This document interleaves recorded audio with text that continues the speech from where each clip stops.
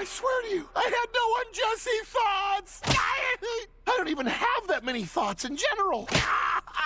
What's going on here? I didn't order this man tortured. Make sure you get the other side after this one's flogged out. What? Nobody flogs the front! That's just cruel!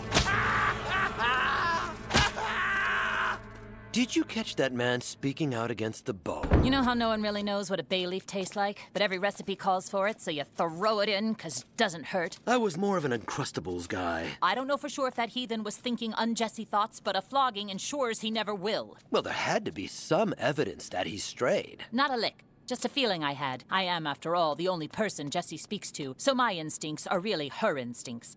And her instincts tell me there are spies amongst us, Montez.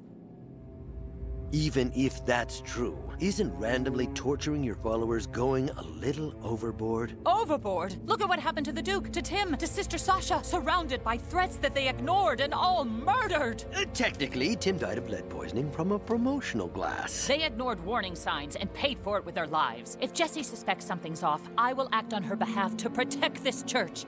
Unless you have a problem with that. Of course not, sister. Come on, guys!